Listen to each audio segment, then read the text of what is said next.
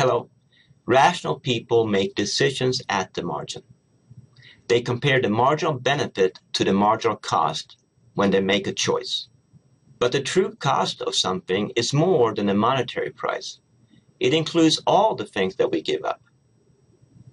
For many activities, one of the most important things that we have to add to the monetary price is the risk associated with that activity. Hence, the true price of something is the monetary price plus the risk. And the risk is measured by the probability of a bad event happening when you engage in the activity. For example, if we inject ourselves with drugs, there is a probability of contracting a disease. That's the risk. If we decide to drive a motorcycle, there's a probability of a deadly accident. That is the risk. When we think about making choices, we have to think about all the factors. Now, we also know that the law of demand says that when the price of something decreases, we do more of that activity. The law of demand applies to the true price, of course, so that even if the monetary price stayed the same, if the risk were to, say, decrease, we would expect people to do more of that activity. This notion can be seen in these diagrams. Here we have that the demand for the activity depends on the monetary price plus the risk. Here we have that if we keep the monetary price, then the demand depends on the risk of the activity only. And once again, we see that when the risk decreases, the demand or the quantity demanded of this activity increases. Now, if we understand these things, we can start to think about many policy issues like a true economist.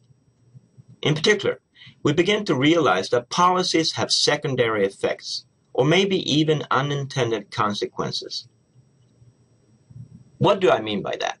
Well, I think we all would agree that when you lower the price of an ice cream, there will be two effects.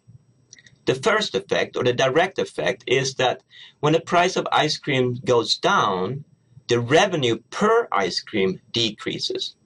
So that effect says that revenue will go down. The secondary effect is that when the price of ice cream is lower, by the law of demand, more ice creams will be sold. But when you sell more ice cream, you're going to have more revenue. So this secondary effect says that revenue will go up. So the question is, when you lower the price of ice cream, does revenue increase or decrease? Well, it depends. On what? Well, it depends on the price elasticity of demand. Is demand for ice cream elastic, or is the demand for ice cream inelastic? In this diagram, we can see the demand for ice cream, and we also note that the revenue, which is equal to the price times the quantity, which is given by the rectangular area under the price line. And we see that if the price decreases from P1 to P2, we lose the blue area of revenue. This is revenue per ice cream sold. But we gain the red area because we sell more ice creams. Hence, whether revenue decreases or increases depends on the relative size of the red and blue areas. If the red area is greater than the blue area, total revenue will increase. We would say that we have elastic demand. But if the blue area is greater than the red area, total revenue would decrease. And we would say we have inelastic demand.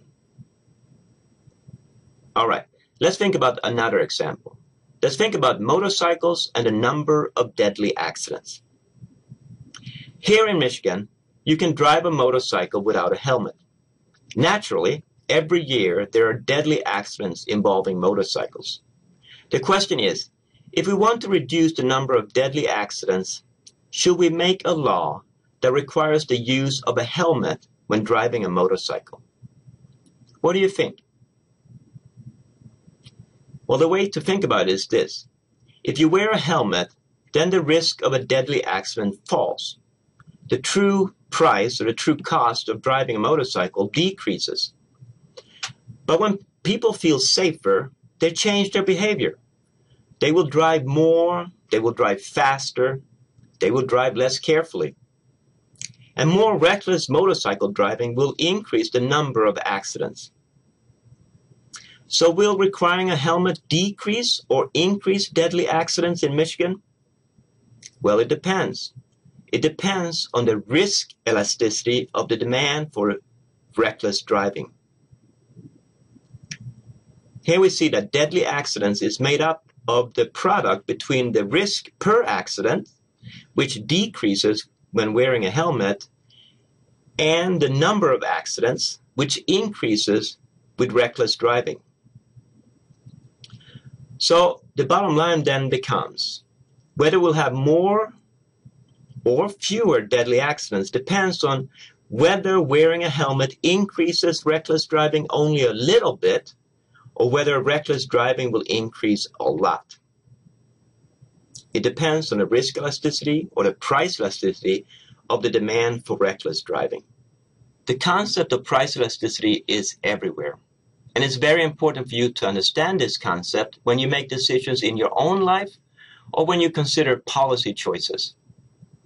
It is important to realize once again that the overall effect depends on both a direct effect and a secondary effect.